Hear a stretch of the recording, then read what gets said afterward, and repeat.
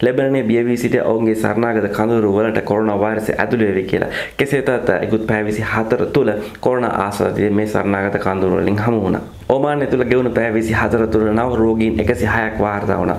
මෙයින් 35ක් ඕමානි වැසියන් සහ අනෙකුත් 71 ඕමානි නොවන වැසියන්. සයිප්‍රසයේ කොරෝනා වෛරසයට ඉතා හොඳින් මුහුණ දෙමින් දැන් ඉතා හොඳ තත්ත්වයක ඉන්නවා. මේ සියලු දේවල් ගැන අද අපි කතා කරමු.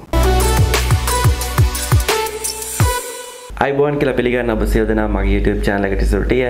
ඉතින් අද මම කතා කිරීමට බලාපොරොත්තු වෙන්නේ රටවල් තුනක් සම්බන්ධයෙන් කොහොමද මේ රටවල් තුන කොරෝනා වෛරසයට මුහුණ දෙන්නේ කියලා. ඉතින් මම තෝරා ගන්නවා ලෙබනනය, සයිප්‍රසය සහ ඕමානය. ඉතින් ලෙබනනය ගත්තාම ලෙබනනය ලොකු බියකින් සිටියා ඔවුන්ගේ සරණාගත කඳවුරු වලට මේ කොරෝනා වෛරසය ඇතුළු වෙවි කියලා. නමුත් කෙසේ වෙතත් ඒකුද්දා සරණාගත කඳවුරත් වල සිරියානු කාන්තාවක් හසු වුණා කොරෝනා වෛරසය ආසාදනය වුණු. මේත් එක්කම ලෙබනනය ඉතා ලොකු බියකින් තමයි ඉන්නේ. කෙසේ වෙතත් ලෙබනනේ ඉතා හොඳින් මේ තත්ත්වයට මුහුණ දුන්නා නැත්නම් මේ කොරෝනා වෛරසයට මුහුණ දුන්නා. ලෙබනනේ කියන්නේ ඉතා හොඳින් තම ආර්ථිකයට මුහුණ දුන්නු හෝ යුදමේ තත්ත්වයන් තියෙන ඉතා බැරෑරුම් රටක්. නමුත් කොරෝනා වෛරසයට මේ ආකාරයට ඉතා හොඳින් මුහුණ දුන්නේ කෙසේද කියලා ලෝකයේ හැමදෙනාම මේ අවස්ථාවේදී කතා වෙන දෙයක්. ඉතින් වර්තමාන වෙනකොට කොරෝනා ආසාදිතින් 600 ගණනක් තමයි හමු වෙන්නේ සහ මරණ 22යි වාර්තා වෙන්නේ ලෙබනනේ තුල. ඉතින් ලෙබනනේ ඉතා හොඳින් මේ සඳහා මුහුණ දුන්නා. කෙසේදත් වර්තමානයේ මේ සරණාගත කඳවුරත් තුල ආසාදිතේ හමු වීම නම් ලෙබනනයට ඉතා සුවදායී දෙයක් නෙමෙයි. කෙසේ වෙතත් ලෙබනනේ ඉතා හොඳින් මේ සඳහා මුහුණ දුන්නා. වර්තමානයේ බොහෝ දෙනෙක් ඉන්නවා අපේ ලාංකිකයන් ලෙබනනේ තුල. ඉතින් මම දන්නවා ඔබට මේ අවස්ථාවේ ලොකු පීඩාවකට ලක් වී තිබෙනවා කියලා. මොකද ඔබ පීඩාවට ලක් වී ඉන්නේ මේ කොරෝනා වෛරසය නිසා ඉන්නේ මේ බොහෝ කාලයක් තිස්සේ ඔබ පීඩාවට ලක් කියලා තිබෙනවා ලෙබනනේ ඩොලරය සම්බන්ධයෙන්. මොකද ඩොලර් රේට් එක එන්නම ඉහළ ගිහින් තිබෙනවා. ලෙබනනේ කරන්සි එන්න බාධා වී තිබෙනවා. මේ නිසා බොහෝ මුදල් ප්‍රමාණයක් අවශ්‍යයි ඩොලරයක් ලබා ගැනීමට. ඒත් එක්කම ඔබට ඩොලර් ලබා දෙන්නේ අවශ්‍ය තරමින් ලෙබනනේ. මොකද ලෙබනනේ වර්තමානයේ වන විට මේ තවත් වැඩි වෙලා තියෙන කොරෝනා වෛරසය හේතුවෙන් ඩොලර් එළියට යාමට ඉඩ දෙන්නේ නැහැ. ලංකාවෙත් මේ ඒ ආකාරයෙන්ම සිදු වෙනවා. ඉතින් මේව නිසා ඔබට වැටුප් ලැබෙනවා වෙන්න පුළුවන්. යම් කෙනෙකුට වැටුප් ලැබෙන්නේ නැහැ. වැටුප් ලැබුණත් මේ වැටුප් ලංකාවට මේදී ඔබට යම් කිසි බාධාවක් තියෙන බව මා ඉතා හොඳින් දන්නා දෙයක්. ඉතින් මේ දේවල් ඉතා හොඳින් ලංකාවේ රජය දන්නවා නැත්නම් එම්බසි දන්නවා මේ හැම දෙයක්ම දන්නා තානාපති කාර්යාලය. නමුත් මේ ඉතා හොඳින් මුණ දීම තමයි වර්තමානයේ අපි සිදු කළ යුතු දේ. ඉතින් ලෙබනනින් ඔබට කොරෝනා වෛරසය සම්බන්ධයෙන් කිව්වොත් ඔබ තාමත් සුරක්ෂිතයි. අනෙකුත් රටවල් එක ගත්තාම මැද පෙරදිග ගත්තාම ඉතාමත් සුරක්ෂිත රටක් තමයි ලෙබනනේ කොරෝනා වෛරසයට ඉතා හොඳින් මුණ දෙන රටක්.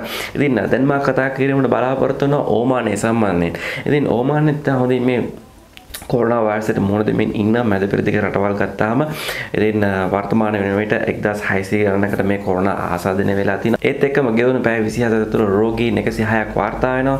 මෙයින් 35ක්ම ඕමානි ජාතිකයන් සහ අනිකුත් 71 වෙනත් ජාතිකයන්. කෙසේ වෙතත් ඕමානයේ විසින් විවිධ වූ නීතීන් හඳුන්වා දුන්න මේ කොරෝනා වෛරසය ව්‍යාප්ත වීම වළක්වීම සඳහා.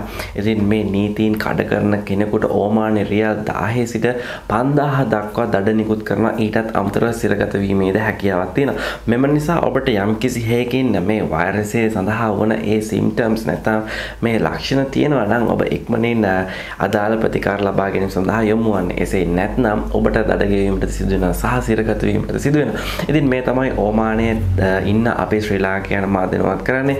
ඉතින් ඔබ ඕමානයේ ඉන්නවා නම් ඔබ තවමත් සුරක්ෂිතයි. කෙසේවත් ඔබට යම්කිසි හේකින් මේ රෝග ලක්ෂණ තියෙනවා නම් අදාළ වෛද්‍ය උපදෙස් සඳහා ඉක්මනින්ම යොමු වන්න. දැන් අපි කතා කරමු සයිප්‍රසය ගැන. සයිප්‍රසය ගත්තාම ඉතාමත් හොඳින් මුහුණ දුන්න රටක් තමයි සයිප්‍රසය මේ කොරෝනා වෛරසය සම්බන්ධයෙන්. වර්තමානයේ වෙනකොට ලංකාව වාගේම මොවුන්ද මේ කර්ෆියු අයින් කරලා නීතීන් ලිහිල් කරලා ඔවුන් සාමාන්‍ය ජීවිත සඳහා හැඩ ගැහිමින් ඉන්නවා. ඉතින් මේක ඉතා හොඳ පුවතක්. ලෝකයේ ගත්තාම වර්තමානයේ කොරෝනා වෛරසය සම්බන්ධයෙන් ඉතා දැඩි ලෙස පීඩාවට ලක් වෙලා ඉන්න බොහෝ රටවල් මේ පීඩාවට ලක් වෙලා ඉන්නේ සීත කාලගුණයක් තිබුණු රටවල්. ඉතින් සයිප්‍රසය ඒ ආකාරයෙන්ම කෙසේ වෙතත් සයිප්‍රසය සීත කාලගුණයක් තිබ්බත් ඔවුන් ඉතා හොඳින් මේ සඳහා මුහුණ දෙමින් ඉන්නවා. මේ සඳහා මුහුණ දුන්නා. ඉතින් අපි සයිප්‍රසය මේ ගන්නා තීරණ ගැන ඉතා හොඳින් බලන් ඉන්නවා. ඉතින් අපේ ලංකාවේ ජාතිකයන් නැත්නම් සයිප්‍රසයේ ඉන්න අපේ ලාංකිකයන්ට ඉතා හොඳ පුවතක් වර්තමානයේ සයිප්‍රසයේ විසින් ගන්නා ලබන මේ තීරණත් එක්ක ඔබ සුරක්ෂිතයි.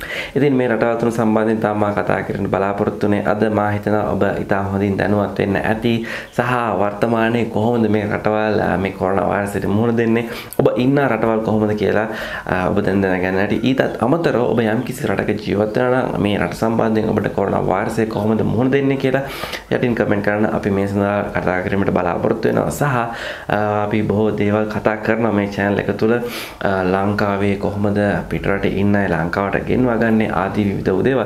කෙසේ වෙතත් මේ channel එකත් එක්ක රැඳී සිටින්න කියලා මම ඔබගෙන් ආරාධනා කරනවා. ඔබට සුබ දවසක්.